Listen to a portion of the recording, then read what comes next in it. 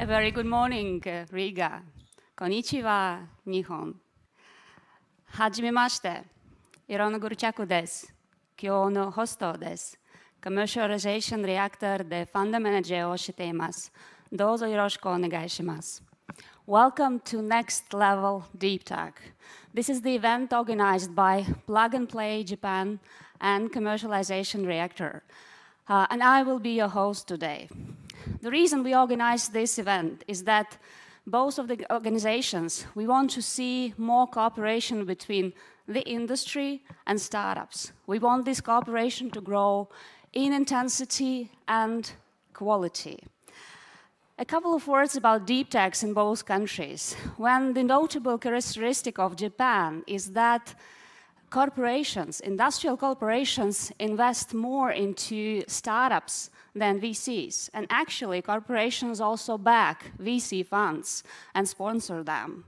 And this is why they are seeking for new technologies that they cannot develop in-house. They are seeking for frontier technologies in the startups that are spin out from Japanese universities. And investments into deep tech in Japan are growing. In Latvia, it's a similar story. Actually, more than 13% of startups since 2012 are in deep tech in Latvia. And Latvia has been focusing on several areas of specialization. And you know them, it's photonics, these are new materials, these are biotechnologies, bioeconomics, and smart energy. And Latvian startups are forced to actually go global because the market here is tiny and they, from their birth, need to cooperate with global corporations. And hence this session is organized so that startups both from Japan and Latvia can find their industrial partners and can find their global partnerships and can cooperate at the next level. Then there is a next level deep tech. So I will be presenting a bit the agenda of today. We are having first the presentation about Commercialization Reactor, a very short one. Then there will be an introduction from Plug and Play Japan. Then we will have our partner from INAM, Dr. Ferdinand Bartels, speaking about the INAM organization. Then it will be followed by 4 pitches of Latvian startups. You in the audience, and we have an audience in the Zoom session, people from Japan and over the world actually joining this session here today. Everyone will be able to ask questions. And then we will turn to Japanese part. We will have a presentation from Asahi Kasei, and it will be followed by the presentations from Japanese startups. Again, there will be an option to ask questions. So there will be a QR code. You see it on the screen right now, and it's also in the Zoom. You can just scan it and post your questions, which we will ask to the startups. So I will start with the presentation about the Commercialization Reactor. So we are a science commercialization platform. We have been creating, supporting, and developing startups since 2008. And we have been doing so by applying our unique method of bringing together brilliant scientific minds and brilliant entrepreneurs. And we were facilitating of them building perfect teams and helping them to step on their business road to create deep tech business startups. Over the course of these years, we have created more than 140 teams, and there are more than 50 startups that are invested and are on the market with different stages of their development. And they continue raising funds, they continue growing in their client base and then their industrial base, and we are there to support them. These startups are coming from the number of areas. They can come from the energy sector, they can find their application in the chemical industry, in food sector, in construction, in space. We will continue this journey with them, and we will start the new partnerships in order to facilitate the creation of new startups. So, how we add value to startups? So we start very, very early, even when there is no a team. We start separately with scientists, we prepare them. We start separately with entrepreneurs, we also prepare them because they do have different mindsets and they need to be able to meet each other and they need to understand each other. So we are there with our mentoring, guidance, with our technological expertise through the creation stage. We are there through the acceleration stage. We help with mentorship. We also provide funding from a Commercialization Reactor fund. And of course, we do a lot to facilitate cooperation with the industry. And this session is one of the examples that we want to actually provide to our startups that are our residents. Well, this is a very short intro about the Commercialization Reactor, and this is an honor for me to also pass a virtual mic to our partners in Japan, to Hayata Okubo, who is responsible for acceleration program in Plug and Play Japan and specifically responsible for bringing together startups with the industry. So, Hayata, konnichiwa, the floor is yours. Konnichiwa. Thank you so much for the amazing presentation and introduction, Ilona. So hello, everybody from Japan. My name is Hayata. I'm a Senior Program Manager for New Materials. So I'm one of the organizers for this session. So first of all, I'd like to thank you all for joining us today. And it's our pleasure to have a number of participants and speakers from different parts of the world. And also today's main sessions are startup pitch and keynote speech. Before we start that, please let us briefly explain about who we are, for those who don't know about Plug and Play. So Plug and Play is the world's biggest innovation platform to connect startups with many different ecosystem players. And our key business domains are acceleration program and corporate innovation and venture capital. So I'm not going to go deep into each business today, but if you're interested, we're happy to have a chat after this event. So explaining about Plug and Play, sorry, can you go back to the previous slide? Yeah. Explaining about us with numbers. So if we have 18 plus themed programs and 50 plus locations, and we have 30,000 startups on our platform and more than 500 employees and corporate partners all over the world and 31 unicorns. So as you can see, we are very international and rapidly growing innovation platform. Next slide, please. The Plug and Play Japan was founded in 2017, and we are the biggest office in Asia. And we run 8 themed programs, as you can see here. And for the past 5 years, we have accelerated more than 800 startups with 43 corporate partners, including Asahi Kasei, who is today's presenter. Yeah, thanks to all the stakeholders, we are steadily expanding our community globally. And speaking of deep tech, more than half of Japanese unicorn startups are in deep tech, and more than 40% of Plug and Play portfolios are deep tech startups. So we believe deep tech is one of the most important elements to strengthen our global competitiveness of Japanese economy for the next few decades. So through this event, we are hoping to help Japanese startups to go global and also overseas startups to enter into Japanese market. Yeah, if you're interested in talking with us, please contact us after this event. Yep, that's it for greeting from Japan. And again, thank you so much for your participation today. So now I'll hand it back to Ilona. Thank you, Hayata. Arigato. And it is an honor for me to present the next presenter. This is the representative from our partner, which is INAM. INAM is Berlin-based global active organization founded by industry leaders, research institutes, investors, and public offices to accelerate deep tech startups and to help complex innovations reach their target audience. And I'd like to introduce Dr. Ferdinand Bartels, who is experienced managing director with a demonstrated history of working in the nanotechnology industry. He's strong business development professional, skilled in international growth, mergers and acquisitions, product development, strategic planning, and cross-functional team leadership. Dr. Ferdinand Bartels. The floor is yours. Hello, good morning to Riga, to Latvia. Good afternoon to Japan. I'm very happy and proud to present the activities of INAM to this audience. And let me share my screen. Here we go.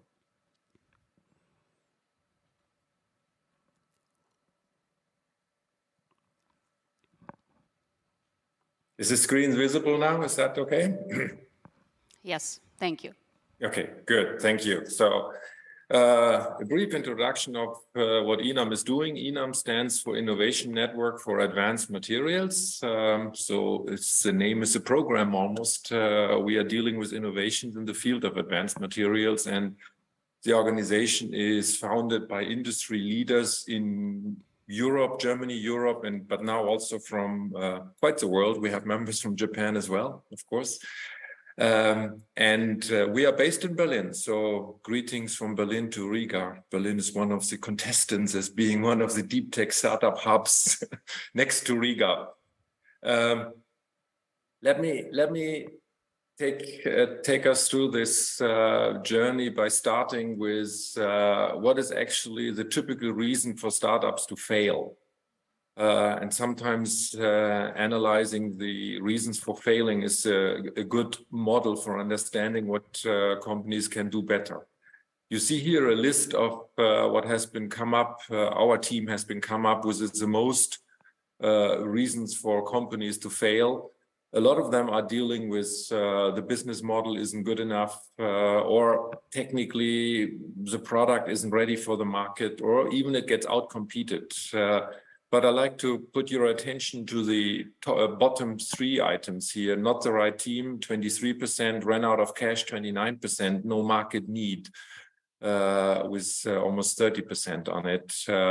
So this is something which we address from the INAM team in the first go. Is it the right team? What are the financial needs? Do the expectations meet the reality?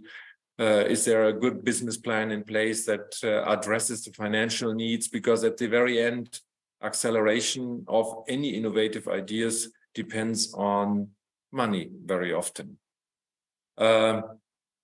What is our mission? INAM is a membership organization with the mission to support innovative ideas, products and processes in the area of advanced materials and adjacent innovation areas. So that means we're not only dealing with materials that you can physically touch, we also deal with all the software that is around with AI innovations, some service, but most of the work we're doing is in areas of deep tech, science-based, physical innovations. We foster collaboration between innovators, startups, corporates, research institutions, and investors. So this is a lineup, which is probably a little bit typical. And here are a little bit of the numbers. We have 22 industry members, which I share with you in a second. Currently, we have 77 startup members. These are the startups which are currently going through the various programs INAM is offering. In our ecosystem, or old-fashioned, I would say, in our database, are about 2,000 startups. And the team of INAM consists of 6 team members and a lot of volunteers. I myself are head of the board of INAM. And so I'm, in a way, one of the many volunteers that helps to support the network. A little look on the members here. You find a lot of the famous names on it from the German industry, like Bosch or Continental. You find also companies which are originated from Japan, like Sony or JX Nippon, and so on and so on. It's a significant group of industry partners that support us in every aspect. And of course, they are also leading in many ways investments in our startups that are coming through this program. We have a lot of partners and supporters. I'm not going through that in any details. Commercialization Reactor is one of the very strong and very good partners of INAM, or INAM is a very good partner of Commercialization Reactor for many years, and we are enjoying the collaboration quite a bit. What does it take to be successful for a startup? It takes a technology and IP base, which has to be rock solid, proven and safe. Of course, this is something we check a lot. It takes a team. It takes a well-rounded team. It takes an entrepreneurial spirit, and it takes a willingness to learn. So teams have to accept mentoring. They have to accept that people are in the field that have more experience, and they need to accept advice, if I might say. And trust me, and for the many years I'm doing this, there's a significant portion of companies who are slower and less successful than they could be, simply because they haven't put enough attention into the team issues of their startup. Well, it needs a market. This is where our companies, our partners come into play a lot. Whether the product has a market, whether this is a strategic fit to the market, is something we are checking a lot with our industry partners, who definitely have the insights in it. And it needs investors that are investing in it. If it's not our partners that are investing, then we need public investors, where we have a great number of contacts into let's say friendly investors who are joining and working with INAM since many years. What is our program that we have? We are, sorry, I went back here. The supporting program is, we are supporting startups from the cradle to greatness, I would say, from technology level about 3, so when it's just about coming out of the laboratory, all the way to technology level 9, with various programs, all coming under the brand name Advanced Materials. We have the Advanced Materials Lab, where companies basically spending 1 year in a university environment, still in a laboratory environment, and we are financing that. We have the Advanced Materials Competition, kind of the workhorse for the companies that are looking for seed investments, and we have advanced scale materials competition for companies that are looking for Series A investments and are at a later stage. Since 2016, we had in our programs more than 80 startups from over 20 countries. We spent significant amount of hours mentoring, a lot of workshops and demo days. In order to get into one of the INAM programs, it's a stiff competition. We have around 150 to 200 applicants for each ATMACOM round, and we typically select 10 to 12 for the workshops. So there is a bit of a competition to get in there. But once you get in there, there's no guarantee, but the chances of being successful and finding investors has significantly improved. And that shows in the survival rate that we have from 2016.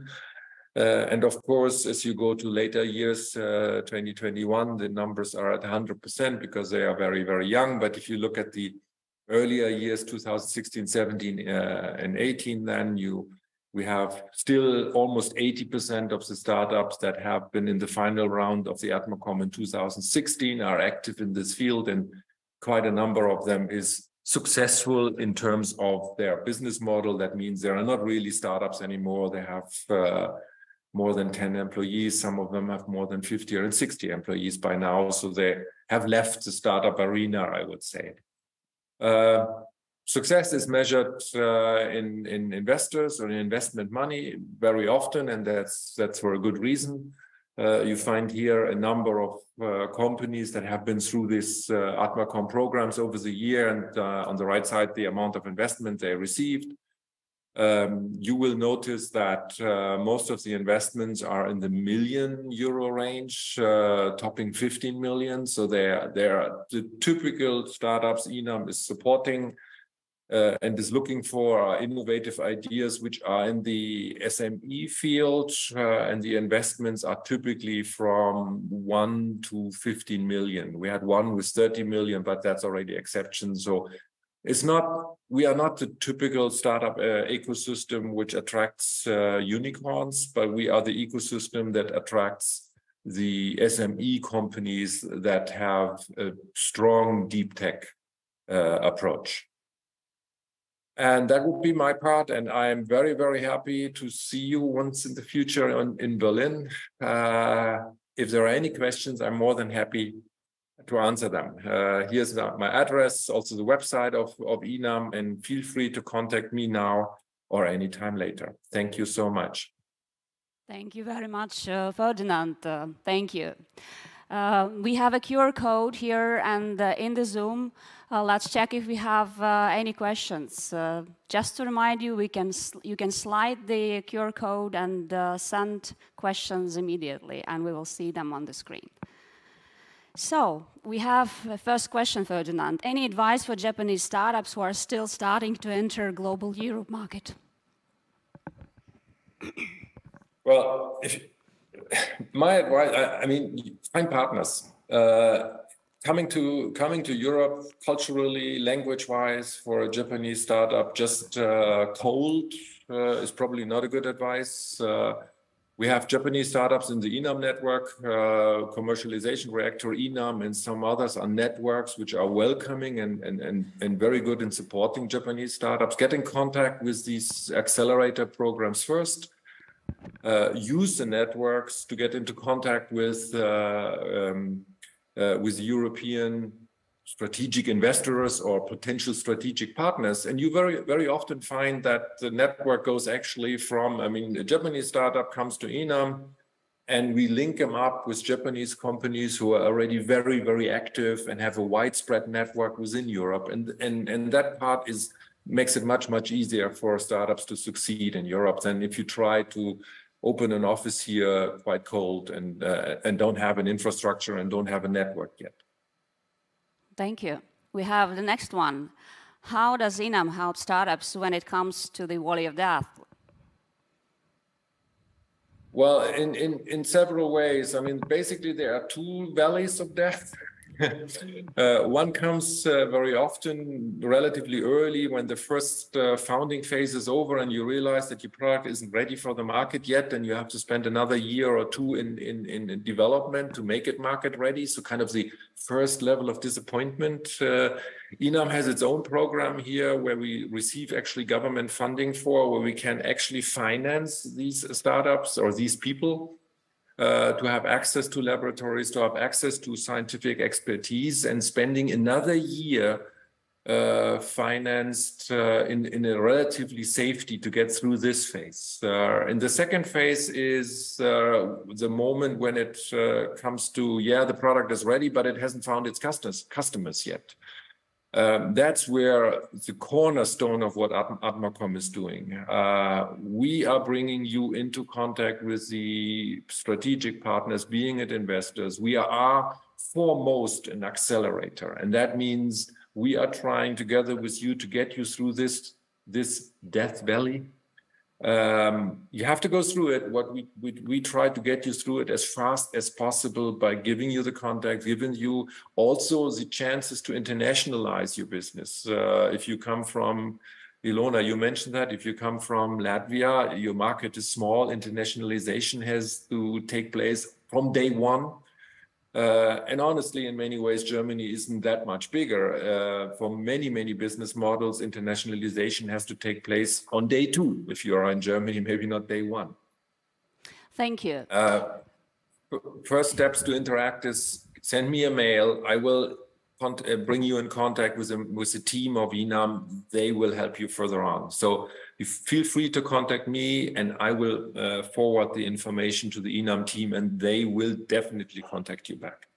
Great, great. I still see we have questions coming in, but we need to continue.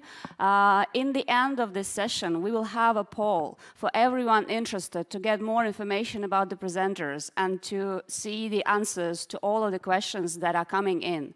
So till the end of the session. Wait, please, and just it will be another code to scan to actually leave your contacts so that you can receive a report after the event. And we continue. Thank you very much, Ferdinand, for great presentations and for great insights into INAM. Thank you.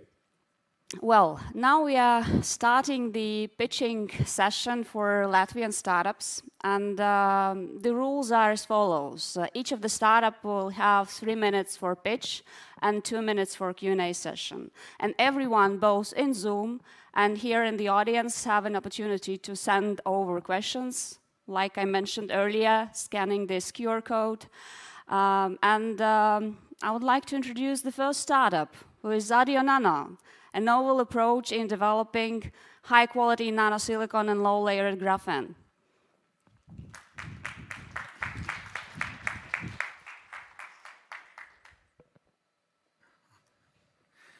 Good morning, everyone, and good afternoon to our partners and startups from Japan. My name is Tom Slapjams, and I'm the CEO and co-founder of Audio Nano, and our company is producing nanomaterials to enhance the capacity of lithium-ion batteries.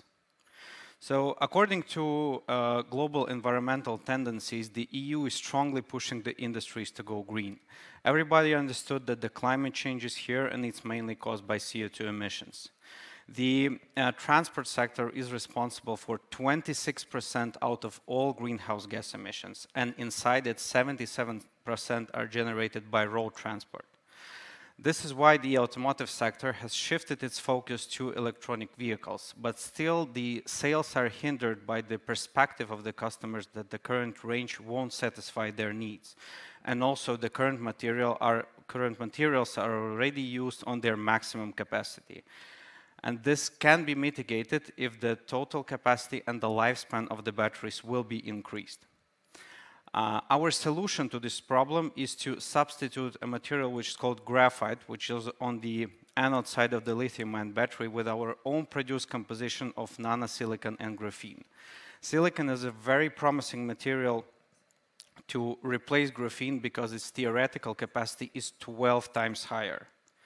And with our production method, we can evenly distribute the particles of silicon throughout the graphene layers and also precisely tackle the size and shape of those particles. And our production method has a single-step production and a 100% yield of the target product. In simple words, we have simulated how our material will perform in a standard electronic battery. And we can either reduce the weight of the battery by 35%, maintaining the initial charge range, or we can increase the range by 200 kilometers, maintaining the initial battery weight and also prolonging the battery life. Since our recent investments, we have relocated to Poland and set up a laboratory with state-of-the-art equipment. Currently, we are preparing multiple batches of our material to test them according to the testing protocols that were issued by our clients. Until the end of the year, our goal is to have a material on the stage of the market readiness, ready to scale up production method and establish patents on the production technology. Our core team is consisting of me as the CEO, taking care of all business-related activities. Violeta Slobowska is the head of R&D, taking care of the technical aspects of the production method, and the advisor of our company from the Fraunhofer's Institute of Silicon Technologies, as the advisor of our company. Thank you very much. Thank you, Tom, for the presentation. And let's start with the questions. So, what kind of questions we do have in Slido? Sorry? How do materials reach in extreme weather, cold and hot? Till now, the materials were tested only in the lab, not in the real-life conditions. So this is our next step of understanding how the material will perform in real-life conditions, and only then we will be able to answer this question. So next, what is your core technology? The core technology is the production method. We are using microwave synthesis, where we are using gases to produce nanosilicon, and then we are in one shot basically mixing the material together. Is there any competitors? Yes, of course, there are a few. So silicon is a very popular material in the field of lithium-ion batteries, and we are not alone, so we are aware of our competitors, but the good thing that everybody understands that the coming demand will be so huge that basically everyone will have their place, and also because the implementers of the technologies are very different, starting from consumer electronics, ending with aerospace, electronic vehicles, and so on. IP strategy. IP strategy? Yes. Yeah. So yeah, as I already said, now we are preparing the patent application, which will be launched in nearest 4 or 6 weeks. Thank you. Yeah. Thank you. We have questions coming in. It was great presentation. Thank you so much. much. You will be able to answer other questions after the session. Yeah. And we continue. And I'd like to give the floor to the next startup, which is 3D Strong, produces additive materials based on modified carbon nanotubes for 3D printing materials. And the floor is yours. 3 minutes. Hello, my name is Maria. I'm CEO and co-founder of the company 3D Strong. We developed additives which will allow to print. We developed additives which increasing mechanical strength and durability of 3D printed materials. Nowadays, 3D printing industry almost are used for prototyping because existing material has low mechanical strength and durability. We have developed additives which will allow to print real things for real use. We already proved our materials with industrial partners. We did independent test result. This test proved that adding just 10 milligrams of our additive to the 1 liter of liquid polymers, we increasing mechanical strength and durability of the end product 3 times. Our additive can be used not only for 3D printed materials, but also for polymer, plastics, metals, and many others. Also, our materials can be used in such industries as aerospace, healthcare, automotive, and many others. Our technology protected with know-how, and we already registered 2 patents. We have a strong team. Our R&D team has experience more than 25 years in nanotechnology field and material science. Me and my partners, Yanis, we're responsible for the business part of the company, and we have experience at about 25 years in business development and in 3D printing industry. In 2020, 3D Strong was named among of top 5 of carbon nanotube startup impacted engineering. Our original business model was to sell our additives to the 3D printed materials and chemical producers. But this business model did not work because end use of material producers and industrial customers, they buying pre-compounded materials instead of developing or mixing their own compounds. We decided to change our business model to create our own compounds, our own materials which we can to sell to the end users, to sell to the material producers and industrial customers. We developed high-strength compounds with carbon nanotubes from the most common recycled polymers that we can to sold in granulated filaments and powder forms. With 3D printing, many high-value products can be made from our materials, such as formworks, piping components, renewable energy, mechanicals, and many others. Our business model is to sell our carbon nanotubes reinforcing materials to the material distributors, 3D printing manufacturing, and industrial customers. At the moment, we are looking for investments. We are looking for €500,000 to establish small-scale commercial pilot production on the sites. Thank you for your attention. Let's explore the future of the sustainable manufacturing. Thank you. Thank you so much for your presentation. And let's start with the questions. So let's see what kind of questions we have coming in. So how does a material differ from other materials used in 3D printing, and what is the added value?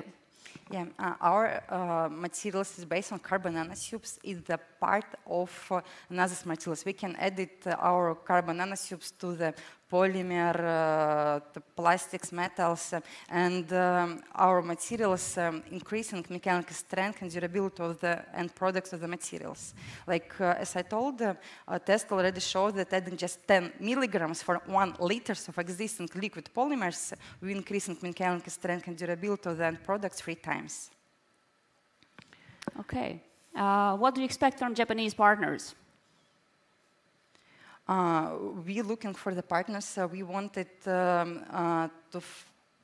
like we know, like in Japan is a growing market. We are looking for applications. We want incorporate these industrial partners to help to them to improve the mechanical properties or other properties of the materials. Also, like carbon nanotubes, they can provide not just for mechanical properties, but also thermal, electroconductivity, and many other features. And like our R&D team working more than 25 years in the technology field, and they know carbon nanotubes from other sides. In terms of sustainability, is your material biodegradable or it needs to be recycled? Carbon nanotubes still under research. But if to talk regarding recycled, they will not be recyclable. But for example, to the materials, they like small percentage is going in, but I think in future it will be technology how to recycle them also. Great, yeah. Great. I assume and I know that in the next 10 years, carbon nanotubes will be future of the technologies. Thank you so much, Maria. Thank you. Yeah. Thank you. Yes, and we continue. And the next startup is Canalom Biotech. Canalom is developing a rapid microbiological diagnostic test for food and drink industry companies. Canalom, the floor is yours. Thank you very much. Hello, everybody. My name is Anton Adamovich, and I'm CEO and founder of Canalom Biotech. We have developed the world's fastest quantitative microbiological diagnostic system. What it really means is that the total time that you need to get to result in your microbiological sample is less than 2 hours, without any need of cultivation. And the situation is that for the past 140 years, we still need cultivation methods, Petri plates, for usual analysis, for conventional testing. It takes roughly 2 to 5 days, and this is basically technically just waiting for the cells to grow there. So, and it's more than 1 billion tests performed per year, which is a huge amount. And this results in long waiting time, and it is associated with numerous problems and recalls of products in almost any industry. So 2 to 5 days until you get the result, you already having a problem. And it also results in roughly 0.4 million deaths per year due to food poisoning and regarding food. So, but the all information is already there in this sample when you take it. It's not necessarily to put in a Petri dish if you could just dive in and find this needle in a haystack as a microorganism. So, and this is what we do. We have a 3-step system, a test, a robotic microscope, which digitalizes the sample, and then the AI, which analyzes and understands and sees what is happening there. So why nobody has done it before? And there is a very important reason, because of the complexity and the ability of technologies and enabling technologies. So the problem that we're actually solving is like finding 1 seed of sunflower in an Olympic-sized swimming pool, but not 1 Olympic-sized swimming pool, but actually 43, a volume of 43 Olympic swimming pools. So it's quite precise instruments you need to have, and industry-friendly at the same time. And this is what we do. We merge very distinct competencies as optorobotics, AI, high-precision mechanics, molecular biochemistry to do this all together. So in essence, it's like a mega image, like a Google Earth for germs. Without us, 2 to 5 days. With us, it's less than 2 hours because of the technologies and the combination of such. This is possible due to having amazing team of very diverse specialists in various fields, in microbiology, in AI, and also advisors from around the world in optics. Testing takes roughly 60 minutes and it can be done by a person, and then the microscope sees all the stuff, which with our current microscope it takes like 1 hour.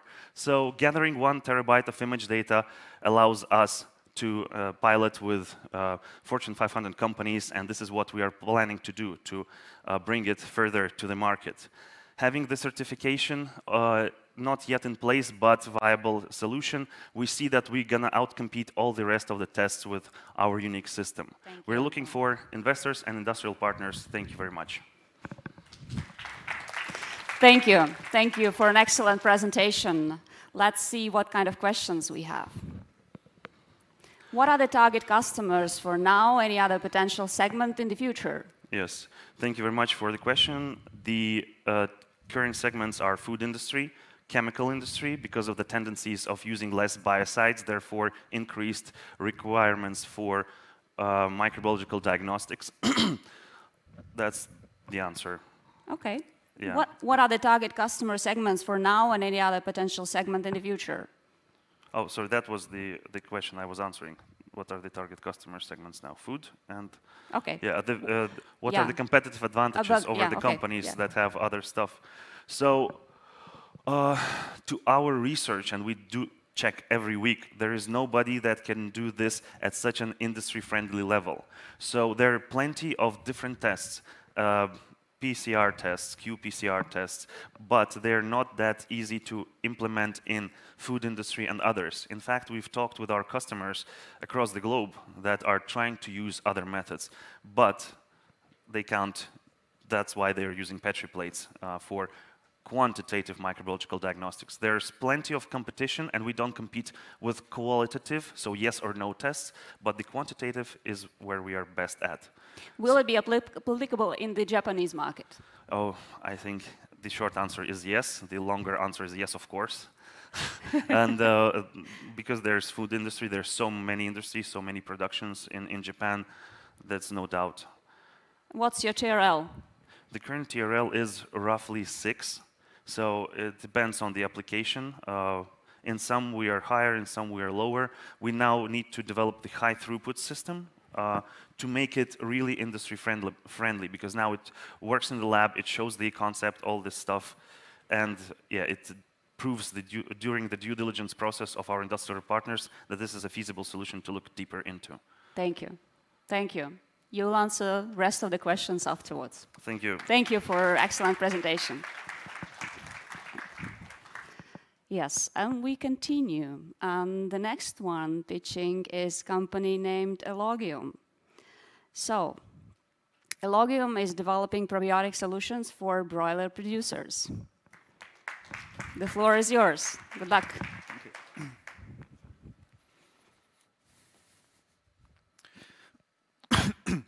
Hi, I'm Carlos from Elogium, where we use bacteria to make our lives better.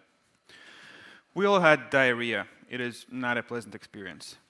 And each year, 500 million people feel the same when falling ill with foodborne diseases. The #1 cause for this is Campylobacter, which is most often transferred to us by eating chicken. But diarrhea is not the only thing Campylobacter does. Fever, nausea, neurological diseases. Thankfully, the EU has decided to stop it. In 2025, it will lower the allowed level of Campylobacter presence in chickens by 30%. Chicken broiler producers are aware that food safety is their burden now. And that is precisely why we at Elogium, by using our patent-pending unique bacteria, are developing a probiotic chicken feed additive that eliminates Campylobacter directly inside the chicken gut system, completely. Even more, by improving the microbiota, the feed conversion improves. More meat by using the same amount of feed. But chicken broiler producers are the end users of our product, not our customers. To save the pain of large capital expenditure, we will partner with a well-established animal health company for production, branding, marketing, distribution, and sales of our product. And our partners are a source of revenue. recurring license payments based on the amounts of our products sold. We're already in negotiations with 2 of the top 5 global animal health companies for co-developing our product. So what are the others doing? The existing safeguarding practices, such as biosecurity at farms and washing of chickens at slaughterhouses, have reached their limits. The only existing probiotic which claims to be effective against Campylobacter, calsporin, has to be fed at a larger dosage, thus making it relatively more expensive. Other novel solutions are being researched, such as bacteriophages and vaccines. However, all of the publicly available trials present only partial effectiveness at best. Can we deliver? Yes. Katerina, our pathogen expert, Polonca, our good bacteria expert, Professor Ines, our scientific manager, and me, the CEO and business developer of Elogium. With the help of our recently raised €550,000 pre-seed round, we will make our product ready for the authorization in the EU market, followed by global expansion into poultry and other animals, finally entering the human probiotics market in 2035. We're currently looking for an industrial partner to enter the Asian market. Lovely chickens, right? Thank you. Thank you, Carlos, for an excellent presentation. Let's see what we have as questions coming in. Are traces of the chicken food additives safe for human? We now know that they are. It's not yet certified that they are, but we know they are. All the tests have been done. They just need to be approved. What do chickens say about the product? Well, I can show you a video how they eat it, so I guess they like it. What's your TRL? Our TRL is now 4. Any effect on ag meat quality product? The product is made for the meat chickens, so we don't know anything about the eggs.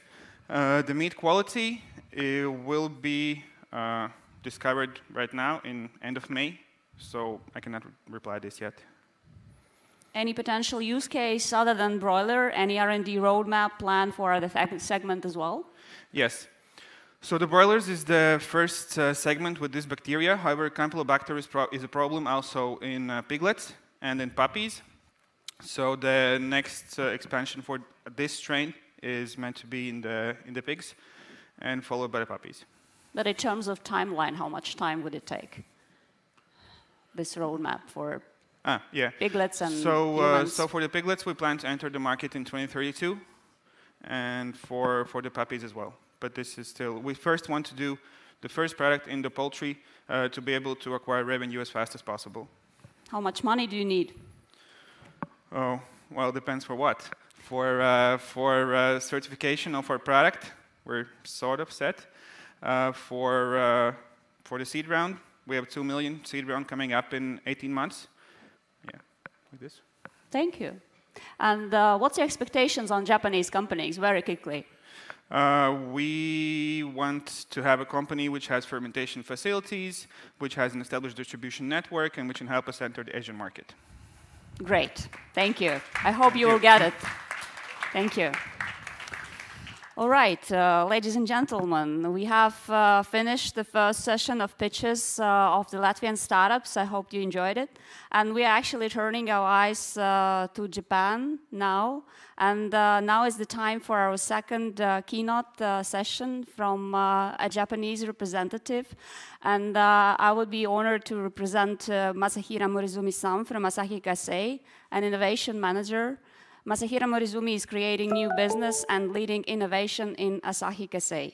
Morizumi-san, please, the virtual mic is yours. Oh, thank you very much. First I would like to share my screen. So, can you see my screen now? Yes. All good. Okay. Hello, everyone. Thank you very much for inviting such an event. It's an honor to be a presenter. My name is Masa Morizumi. I'm leading new business development and also innovation in Asahi Kasei Corporation. And today, I would like to start from who we are, and the second, overviewing about our corporate venture capital. And last, I would like to share about unique business unit activities. So our company, Asahi Kasei, we are a Japanese chemical company founded in 1922. And our headquarters is in Tokyo, Japan. And we have over 46,000 employees globally. And this is our group mission. Group mission is creating for tomorrow. And group vision, we Asahi Kasei Group contribute to life and living for people around the world. And our group value is providing new value to society by enabling living in health and comfort and harmony with the natural environment. And this is our business. We have three big business fields. One is materials, second is housing, and third is healthcare. And 50% of our business is related to materials such as chemicals, fibers and textiles, electronic materials and devices, sensors. And 1/3 of business, we have housing. We sell complete houses and also construction materials. And around 17%, we have healthcare business such as acute critical care and also pharmaceuticals. And I belong to this material sector, and especially I am interested in automotive applications. And this is our global network. We have manufacturing and sales R&D sites over 20 countries all over the world. So that's all about our company. And now I would like to move on to overviewing our corporate venture capital. Our CVC started from 2008 in Menlo Park, which is located in California, Silicon Valley. And we expand our office to Boston, Düsseldorf, and Shanghai. And this month, we now open a new office in Tokyo. We have a $95 million US dollar budget for 3 years from 2022 to 2024. Our CVC mission is to create a new business with startups, and focus areas for materials are sustainability, new materials, food, agriculture, IoT, mobility, and battery.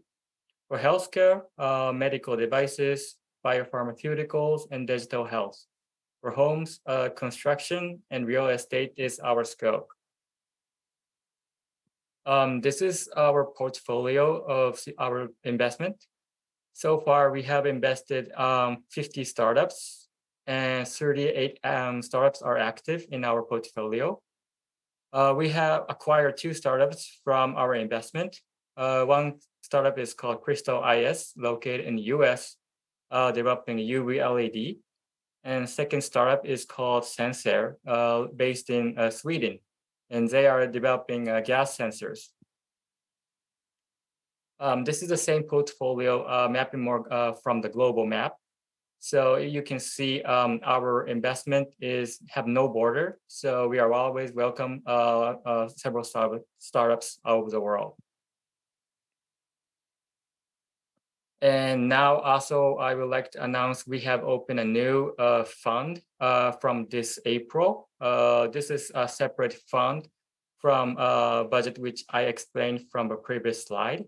This fund is really focused on carbon neutrality, such as hydrogen, energy storage, carbon management, and bio-based chemical, and so on. This fund's budget is $100 million US for next 5 years. So if you are seeking a next fundraising related to this area, please contact us. So last, I would like to share a unique activity from business unit. We have done several concept car projects called Axi. At Axi project, we have collaborated with several startups. Name Axi comes from Asahi Kasei and U. U stands for customers and partners. And this project activities objectives are support expansion of automotive business. Second is stressing a connection with customers and partners, and also enhancing our company's presence. This is the first project you can see in the left. We released in 2017. We showcased over 30 products and technologies related to CASE in automotive, such as raw materials for tires or painting and coating, and also fabrics and polymer technologies for exterior interior parts, and also electric system and sensors for a passenger experience. We collaborate with this project with a startup called GLM, which you see in the light. GLM is a startup in Japan. They're developing an EV type, sports type EV. So we collaborate with GLM designers for a whole concept design of this vehicle. And also we adopt powertrain and battery system of GLM in this concept car. And this is the second car, concept car we released last year. And we installed 17 products and technologies, including 2 startup technologies, increasing the value of mobility relating to sustainability, satisfaction in society. One of the startups we collaborate is called Lumia. You see in the right top. Lumia is based in US and developing flexible heating textile. And you see in the middle, Sage. This is our group company. We acquired it in 2017, which producing car seat fabric. So we combine Sage and Lumia's technology together and develop a high design seating seat in this concept car.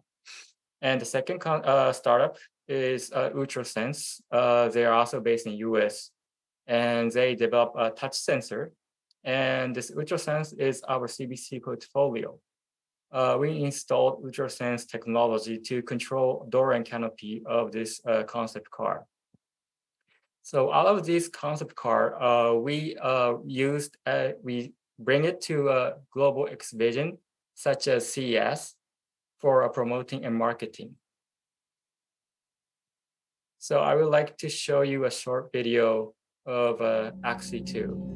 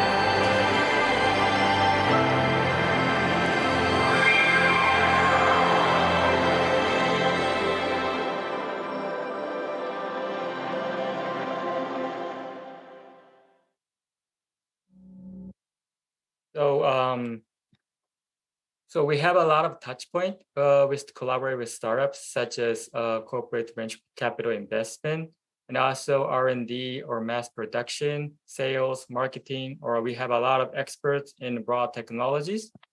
So if you are interested in our company, please feel free to contact us. So that's it. Thank you for your attention. Thank you so much, Morizumi-san. And let's see if we have any questions coming in. But before the questions, I'd like to ask you, you haven't had any investments in Latvia, haven't you?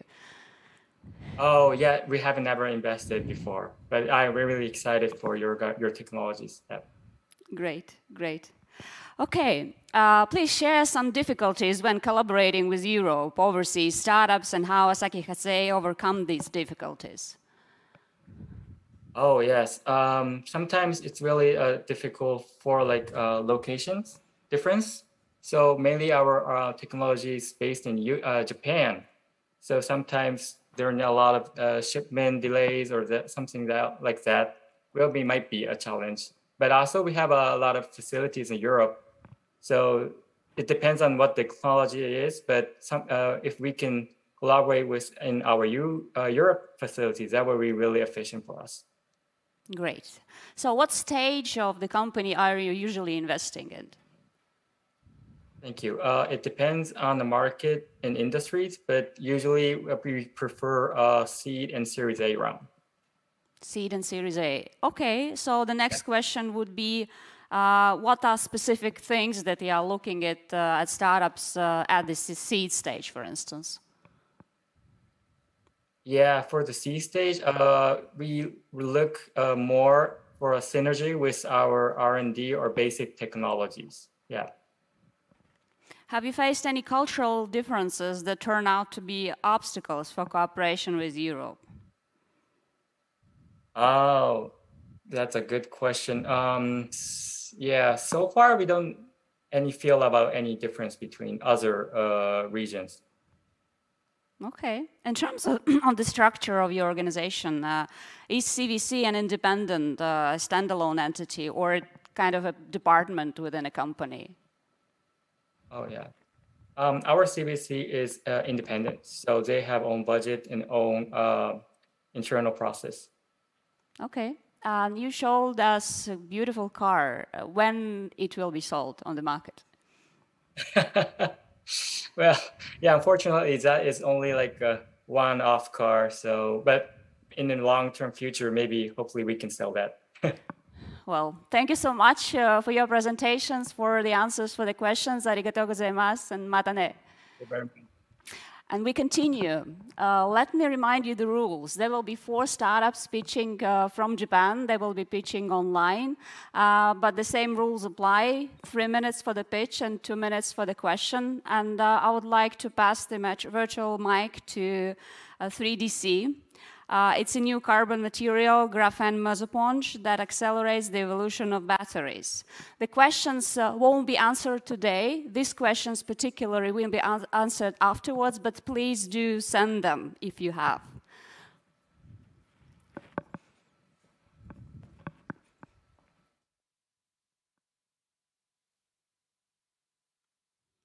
Hello, everyone. We are 3DC Inc. And we established last year a spin-off from Tohoku University in Japan. And our business is producing these cutting-edge materials, carbon materials called graphene mesosponge. And our mission is to revolutionize the battery industry with cutting-edge these carbon materials for a sustainable future. And our business is the main target market is battery cells and use as a conductive assistant material in the electrodes. And the big issue of the battery industry is the lifespan of the battery because the use case is getting longer and longer. For the use case of the energy storage for energy infrastructure, the big issue is the service life. Compared to the power generation and other transport and storage method is around 50 years for service life, but the battery life cycle is limited around 10 years. And very legendary battery researchers recognize that long life is a very crucial and important problem. And but the battery lifespan is a very difficult problem because to keep over 3,000 times cycle, we need to reach the efficiency to up to over 99.99%. But our carbon can prevent the degradation of physically and chemically because our carbon is the first material that can change the volume flexibly and repeatably. And the other thing is the chemical durability. Our carbon is quite higher chemical durability compared to other carbon materials, even if the case of carbon nanotubes. And this is our team. He's the inventor of this material, and he's a professor of Tohoku University. And the other team is application, and he is one of the founding member of the Sony lithium-ion battery. The Sony is the first commercialized company for the lithium-ion battery. And mass production team is also highly experienced members for the factory startup and plant manager and head of R&D and so on. Battery change the world and we change the batteries. Thank you. Thank you so much, 3DC. So send your questions and they will be after the session answered, for sure. And we move on. And I would like to give the virtual mic to the next startup, which is Microwave Chemical. They have developed plastic chemical recycling technologies, such as microwave-assisted thermal decomposition and depolymerization. So Microwave Chemical, are you ready? Yes, I'm ready. Please Just start. a moment. Yep. Can you see my slides? Not yet. Okay. At the beginning, I am going to ask simple questions. How do we achieve zero emission? And how do we achieve electrification? Many countries say electrification is necessary to achieve carbon neutrality. Indeed, electrification has been achieved in the mobility sector, where EV is replacing gasoline-powered vehicle, which with remarkable speed. However, the industry sector still uses fossil fuels, almost all for production. That's simply because there is no solution for electrification so far. And we can give the solution. That is microwave. Our company, Microwave Chemical, is a deep tech startup spin out of Osaka University. Microwave is well known for microwave oven. The history is longer than a half century, but it seemed difficult to scaling up to the industrial plant. Then we succeeded the world's first commercial chemical plant using microwave in 2014. So what is microwave? That is electromagnetic wave that enables to transfer energy only to the target material directly, selectively, and rapidly. That's why shorter processing time, less energy consumption, and smaller size of reactor are realized by using microwave. In what kind of industry processes is microwave applicable? We have applied microwave technology to almost all chemical processes and applications. Especially, we have focused on plastic chemical recycling. We have developed a proprietary technology platform of microwave-based chemical recycling, and we call it PLAWAVE. Combining renewable energy with PLAWAVE, energy consumption can be reduced by 40%, and CO2 emission can be reduced by 90% compared to conventional heating method. It enables circular economy with significantly less CO2 emissions. We have already started demonstration using our pilot facility with the capacity of 1 ton per day.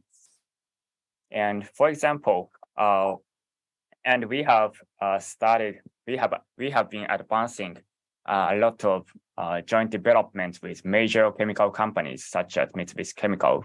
This is one example for decomposition of acrylic resin. We are now on pilot phase, and we are going to be commercialization next year. Thank you. Your time is up. Thank you. Now is the time for questions. Let's see what kind of questions have we received.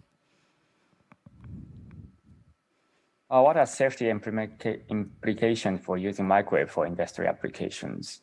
Yeah, the safety is very important to control, to be commercialized the microwave. So we have been established safety system to operate safely for the commercialized plant. So yeah, we have already established the safety implications, such as interlock. Mm-hmm. Is there any regulation restriction when you go to the EU market? No, really. Of course, there is a regulation, but I think Japanese restriction is the most strict in the world. So we can clear the restriction in the EU as long as we clear the Japanese restriction. Okay.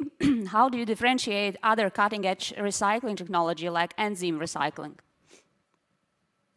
Sorry, I don't know the enzyme recycling, but our key our main advantages is we can use the electricity, and the microwave can heat directly and selectively to the target materials, so we don't have to heat other non-target materials, so it can save a lot of energies, and it's more effective heating method.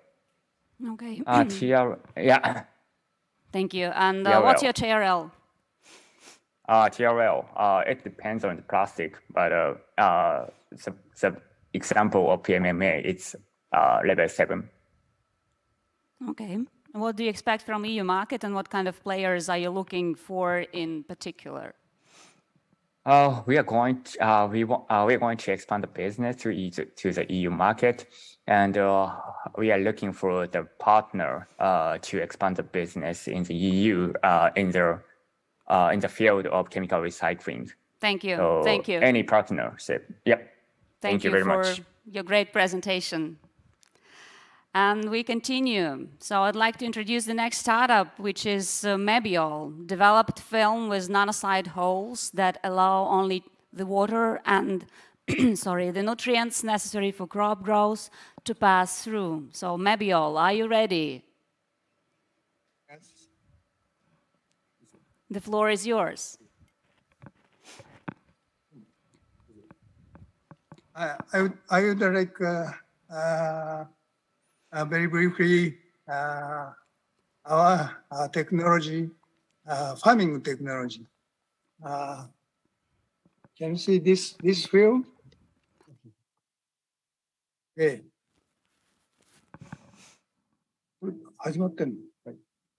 Oh, this film plays a roles of the soil and soil and water. Okay.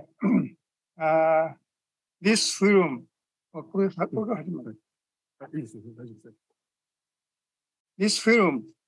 put on the culture media, and we put lettuce seed on the film. Or lettuce germinate, spontaneously germinates and grow like this. So can you see that the huge amount of fine roots strongly adhere onto the surface of the film? This is the film for tomato. Tomato also grow on the film.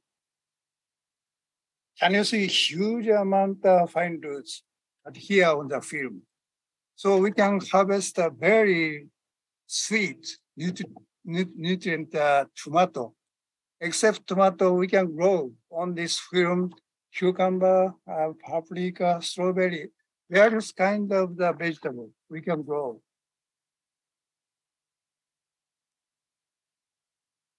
Okay. This is domestic IMEC tomato farms that the profit balance of IMEC tomato business. Annual compared to hydroponics. Yeah, annual yield, 1/3 of hydroponics. But wholesale price, I make tomato 2.5 times higher than hydroponics. So sales is not so different. But initial cost, IMEC is much cheaper than the hydroponics. And running cost also is cheaper than, so that the gross margin 6 times higher than hydroponics. Right now, number of IMEC farms are 160. Production of berry seed tomato 4,500 tons per year. A wholesale market of tomato, $60 million. Okay, this slide shows the growth profile domestic IMEC farms.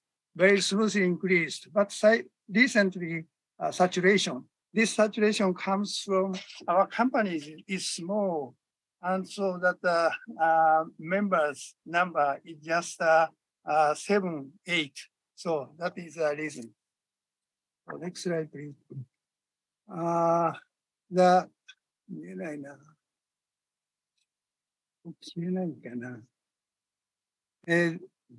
current farming based market size of the products which target of IMEC, tomato $3 billion, cucumber $3 billion, strawberry $2 billion. Okay, domestically, current total area of greenhouse, hydroponics and drip soil culture are 2,000 hectares and 50,000 hectares respectively. So IMEC might have replaced the hydroponics in near future, and then soil culture in far future. So the near future market size of the annual sales $62 million, and long. Thank you. Thank you. Thank you so much for your presentation. Unfortunately, the time is up, and we are looking forward for the questions. Yeah.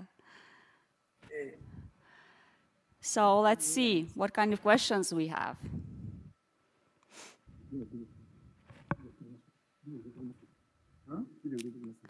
While we're waiting for the questions, what are your expectations from EU market? Drawback of a regular soil does the film soil. Okay. Yes, that's right. That's right. Yeah. So are you answering the question, what drawbacks of regular soil does the film solve?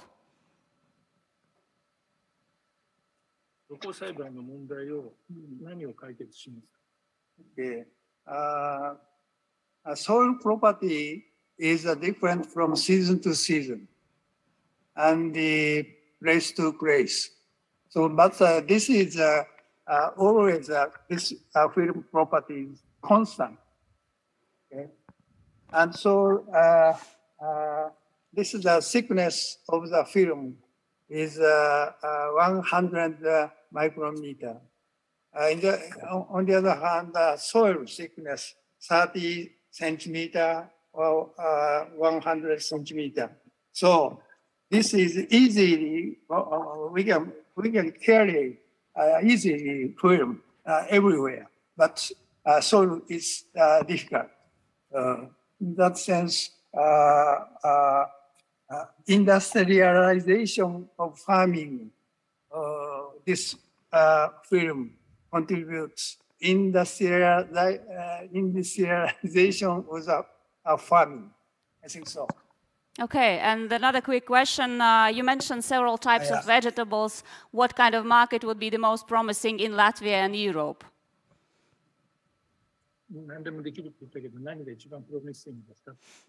Tomato is the most promising. And the next is the strawberry, melon, cucumber. Okay. Yeah. Okay. Thank you so much for your presentation. Thank you for your great technology. Yeah. Hopefully we will grow tomatoes with that in Latvia. We'll see. Thank you. And we are continuing. I would like to introduce the next startup, which is PT Bio, genome editing and digital technology for bioeconomy society. So PT Bio, are you ready? Yes, can you my screen now? Yes, yes. Okay. Hello everyone, my name is Atsuhiro Ishii. I'm Chief Operating Officer at PT Bio. PT Bio aims to design biological function in the biome industries. Today, I'd like to talk about digital breeding with BioDX. Recently, due to climate change or global supply chain problems, breeding with desired function is really important in sustainable food resources. For example, higher growth plants, more nutritious foods, disease-resistant fisheries, and microbe or microalgae that produce chemicals efficiently. However, there's a big problem in breeding. It takes a really long time in cultivation and test farming. And moreover, breeding is kind of miracle product in nature, right? So you have to spend the time and money and efforts. Our digital breeding is very efficient because you can save a lot of time. First, we pick up one of the client's species and extract the DNA to sequence genome, and then assemble the sequence data in order to grasp the whole gene map. And then you compare gene expression level of different species, such as bigger or smaller ones, then find out this kind of characteristic gene. At last, you can screen all of the species by visualizing this characteristic gene in the same way. According to comparative landscape, PT Bio is different from other analysis contractors, especially in analysis accuracy and follow-up system, both of which are really important to find out your desired species. Why does PT Bio do that? Although the development of next generation sequencer has been accelerating recently, it is really difficult in analysis of sequence data. Our analysis workflow based on an advanced algorithm precisely make genome information and specify targeted gene. Also, it is very important to get high quality samples in the right way, and also conduct optimal analysis according to purpose. So our supportive consulting based on an abundant experience is critical. By use of our digital breeding to a lot of species, we hope to acquire a large market in the near future. We have been successfully developing technologies and raising funds so far. And we are planning to raise funds this year to strengthen our analysis workflow and business development. Under Hitemasu Bono, a top runner in bioinformatics, we are accelerating digital breeding. And also our CTO is a global top runner in genome editing. So you can choose the use of genome editing for the improvement of function after screening your species. And the business development team has abundant experience in not only global strategy planning, but also intellectual property and project finance. So let's start joint research project with us, or please consider investing. Thank you for your attention.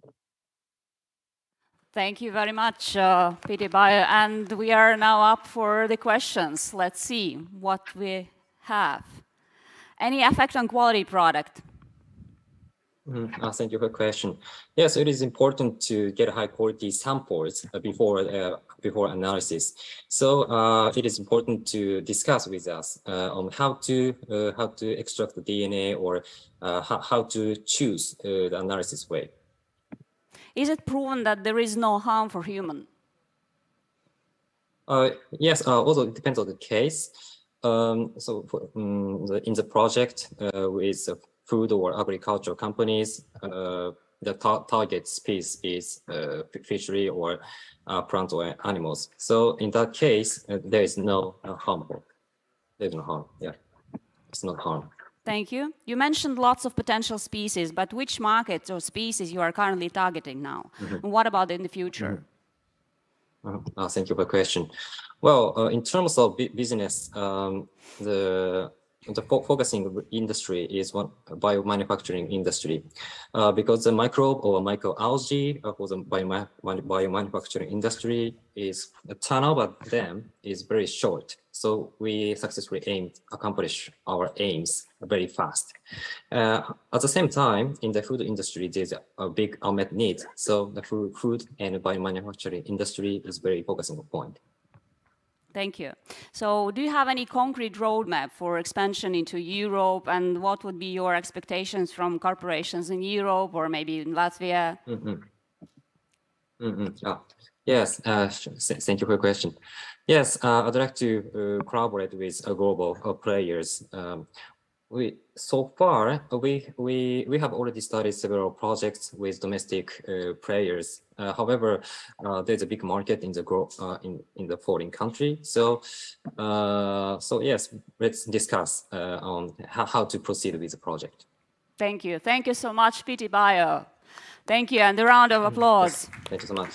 And that was the last presentations from the Japanese startups. And before we end the session, I would like you to be active and to scan the QR code that you see here to actually fill in the poll.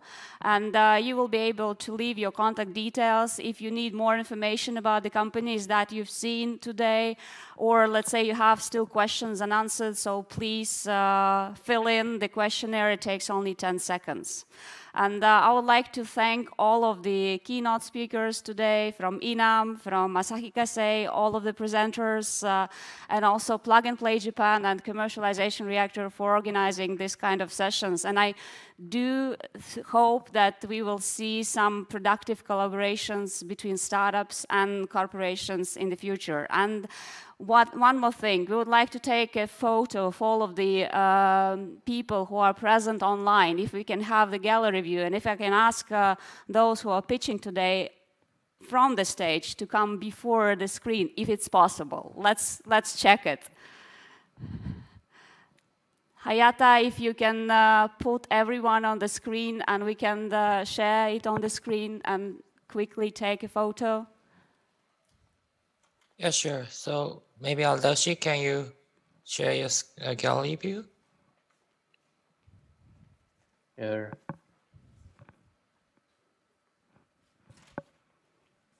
If that is possible, we'll see. But we don't see you.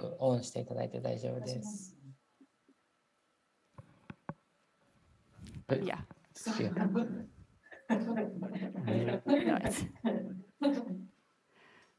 I think somebody just have to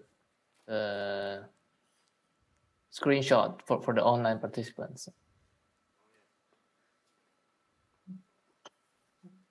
Yeah. Oh, Thank you. Thank you. Mori-san, can you turn on your camera for the group picture? Thank you. Yeah.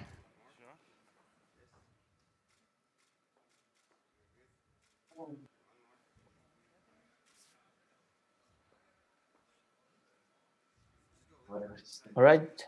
Okay. 1, 2, the lower 3. line, maybe we can just split.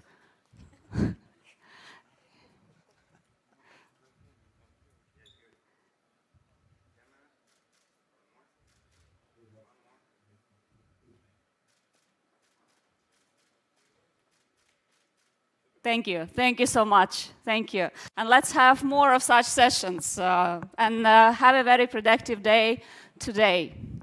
Over to you, Artis.